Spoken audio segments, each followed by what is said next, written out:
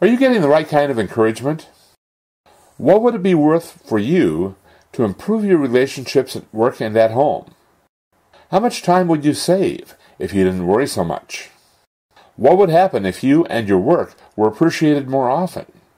What might happen if you had the encouragement to dream bigger, act bigger, and achieve bigger? Hi, I'm Denny Stockdale, the creator of the Encouragement Matters Alliance. I'd like to invite you to the Encouragement Matters Telesummit from October 12th through the 24th, 2015. Join me to create a kinder world through the power of encouragement.